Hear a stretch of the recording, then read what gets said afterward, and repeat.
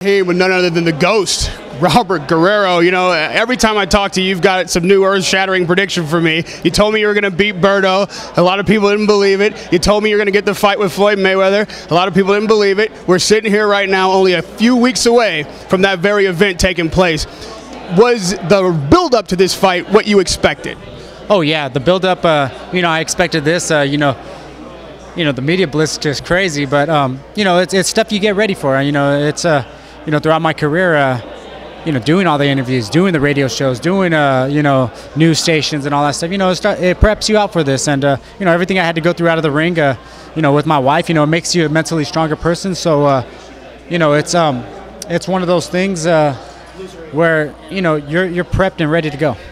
You know, you mentioned your wife, and in the build-up to this fight, we've seen a side of you that I don't think the fight fans are accustomed to seeing, a very personal, intimate side.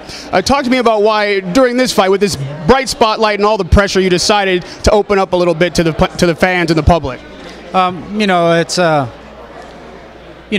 You want people to see the real side of you, not just the boxing side, and you want to get out there and show them, you could do things the right way. You want to be inspirational to people. You want to go out there and be able to touch people's lives and, use every opportunity that you can. And, this is a huge opportunity to do that to millions of viewers around the world. So, going out there to inspire people is one of my biggest goals. And, hopefully that I'm doing a good job at it. Robert, other than maybe a Pacquiao fight, I haven't ever seen a fighter come into the gym and engage in a blessing like that, a public prayer, something so forward or public about your faith. Again, that's something new as well. Talk to me about why it's important for you to involve everyone in that aspect of your life. I've been saying to people, everywhere, I've been saying to the media that, hey, you know what? God's blessed me to be in this position. And, all the glory is going to God because he really has blessed me, throughout my life, with my wife battling cancer and beating it. That's a huge blessing. The blessing of my family, blessing the position that I'm in, being able to jump up 2 weight classes and shock people like, wow, how did he do it? It's all through the glory of God. And, like I said, I have the opportunity to inspire people around the world, and I'm under the microscope right now, and it's time to show them why I'm so successful, and the reason is because of my Lord and Savior Jesus Christ. Now, when you make a pronouncement like that, along with that, comes scrutiny and criticism. This is also the first time we've ever really seen you in any trouble. Explain to those who don't have a full understanding of what happened with the gun charge, why it is that you feel the need to carry a gun. Do you feel like that at all conflicts with your faith or the kind of image you're putting forward now?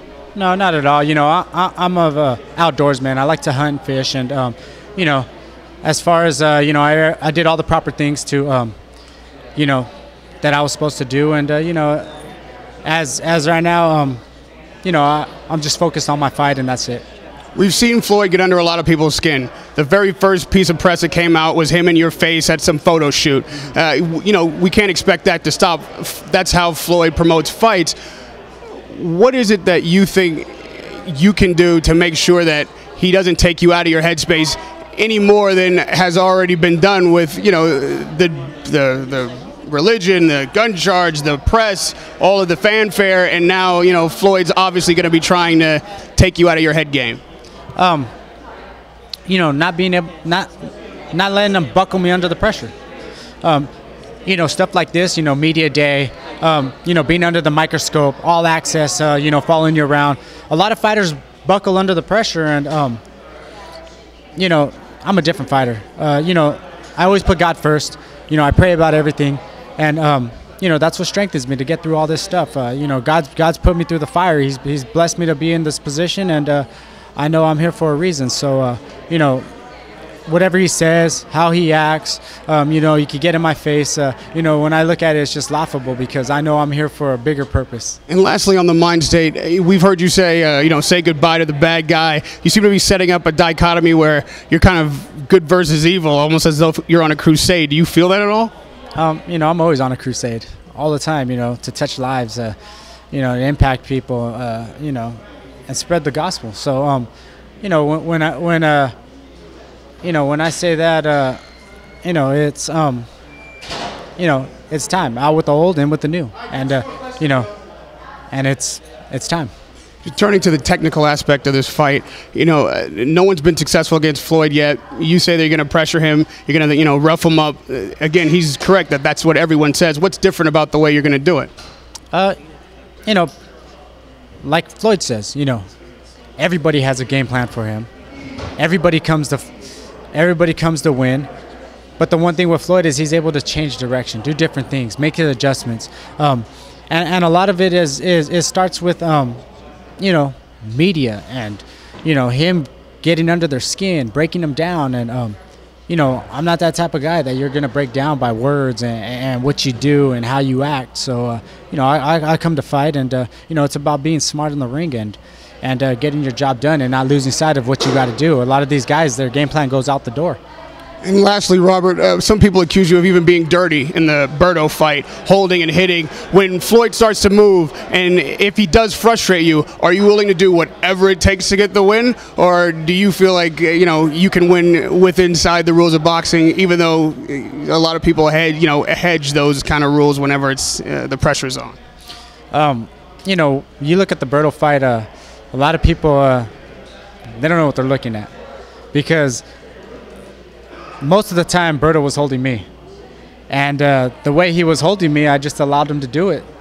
So you know, when they seen that, they thought I was holding him, but he was actually holding me, and I just let him hold me, because he's holding my right hand and my left hand's free, and that's my power hand, so I'm going to use it.